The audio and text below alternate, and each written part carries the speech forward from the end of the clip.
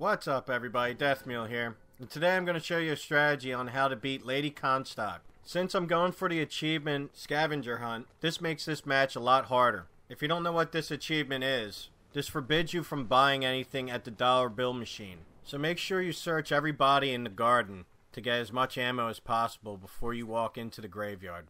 You can also get a grenade launcher at the very beginning of this chapter. It's in the top left near the sky lifts. It's in the area where you had to fight the handyman. So make sure you pick it up. I tried beating her without the leveled up return to sender, and she kicked my ass. So make sure you have that leveled up to at least 2. If you can't afford it and you're stuck, check this video out. This video will show you how to get money from Elizabeth anytime you want. You'll also need the gear Sheltered Life. You most likely have this gear on you already, so make sure you put it on before the fight begins. What this does is put an ice shield over your health bar, indicating that you're invulnerable to any attacks coming your way. This will help out a lot because the siren brings in the undead to try and take you out. This will also give you a good opportunity to run directly at her and shoot whatever weapon you got right at her face. And trust me, you'll need every bullet for this match. Now it's time to stockpile weapons. If anybody's ever played Halo before, you guys already know the weapon juggle. This is no different. All you have to do is pick up the weapon and move forward a little bit, and the weapon will launch a little bit forward. You can keep doing this until you get under the bridge. Under the bridge is going to be your safe house. This is where you're going to have all your weapons, and it also has some health packs there. So it's a great spot to take down Lady Comstock, as you'll see later on.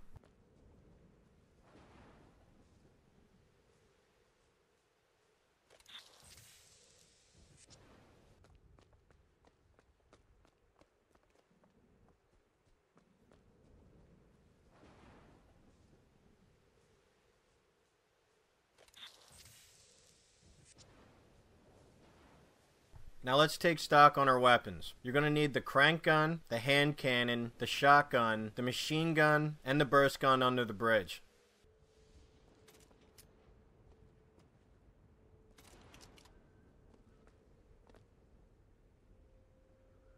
When you got all the weapons under the bridge, it's now time to know where all the salts are at, because you're going to need them for return to sender.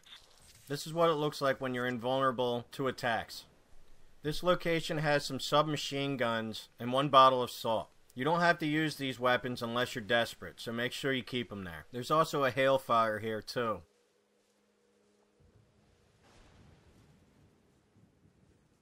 Now this crypt is another safe place to be. If there's a lot of enemies chasing you, this is a great place to come back and try and get infinite health. When I say infinite health, I mean when the ice shield is up. The ice shield only becomes active when your red health bar goes down a little bit. So be sure to remember that so you don't waste any health packs. Behind the main crypt is a good place to stop and get your bearings before running out there again.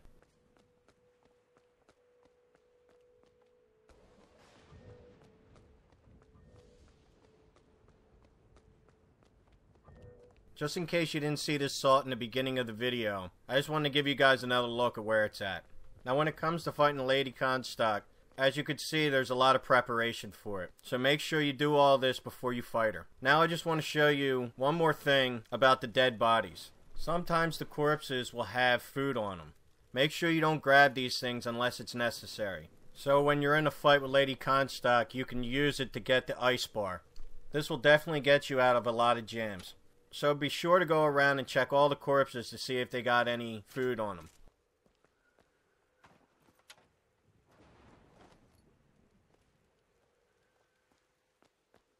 Alright, it's time to rock and roll. Let's take this bitch down.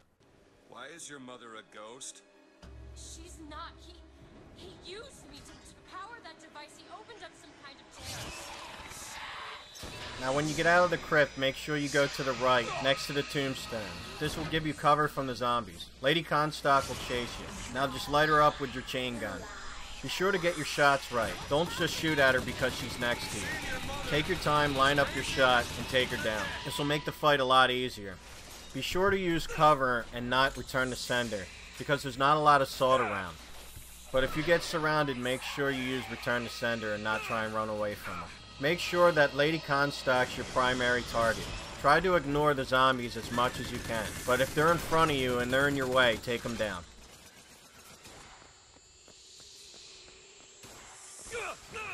Be sure not to forget to open up the tear that has the health packs on.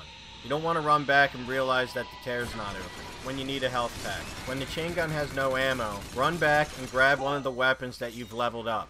For me, I didn't really level up any of them, so I grabbed the hand cannon. The hand cannon has massive damage and it'll take down a boss pretty quick. If you're in the middle and she runs away from you, make sure you run back to the safe area, under the bridge. You don't want to be stuck in the middle running out of salt.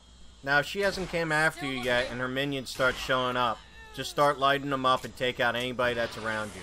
Now, when she starts raising the other dead crop in the corner, it's time to bring out the big guns. Run over to her and try and take as many shots as you can with the RPG. Just be wary of how much salt you have doing this. This time around, she didn't stay in the same place. That's okay, just grab the salt and try it again.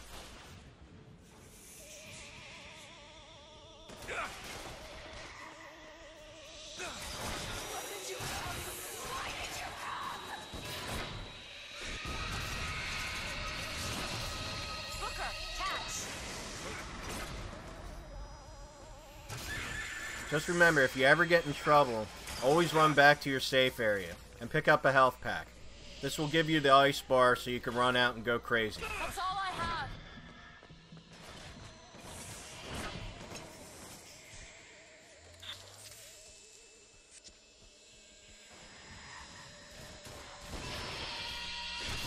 Now repeat getting the ice bar a couple times.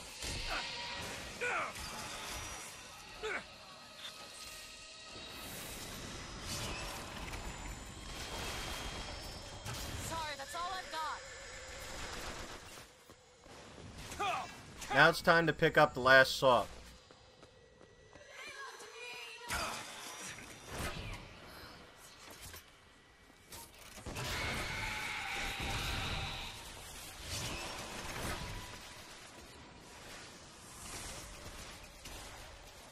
This is where it gets tricky. Run back to the other safe area and wait for the zombies to show up. Any one of the zombies give you a threat, take them down. All you're doing is waiting for Lady Comstock to get near you.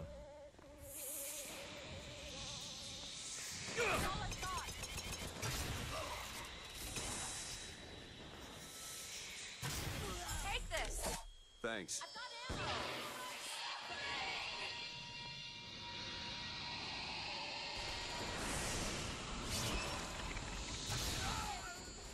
When you hear her, grab a health pack and run after her. Remember, if your health bar is full, the ice bar will not be activated.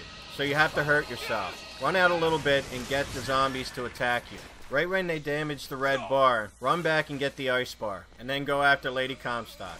If she ever gets close to you and you're near a health pack, don't panic. Just sit there and wait until she attacks you and brings down your red bar.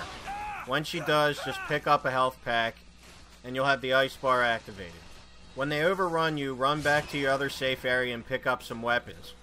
I choose the shotgun because it can take down the zombies a lot quicker and it pushes them back when they get shot. When you have the shotgun, make sure you reload as much as you can.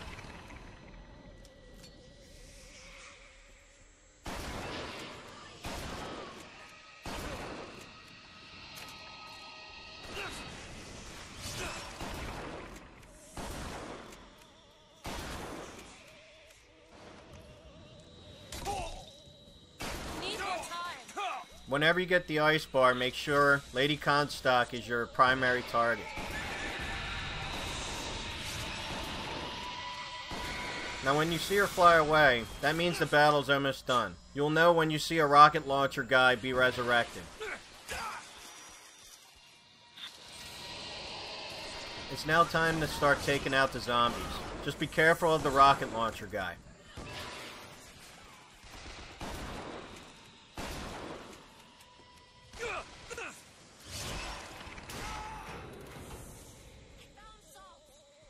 Now run and take cover in the other safe area until you hear Lady Comstock scream. That will indicate that the battle is over. If you like this video, make sure you hit that like button. It takes a very long time to make these videos, and if you guys like them, I'll keep on doing it. I'll see you guys next time. But what is she? Alive or dead? Why do you ask what? When the delicious question is when. The only difference between past and present Is semantics. lives, lived, will live. Dies, died, will die. If we could perceive time as it truly was, What reason would grammar professors have to get out of bed? like us all, Lady Comstock exists across time. She is both alive and dead. She perceives being both. She finds this condition disagreeable. Perception without comprehension. It's a dangerous combination. Look! Footsteps. She goes to unfinished business. We have to follow her. Convince her to open the gate to Comstock House.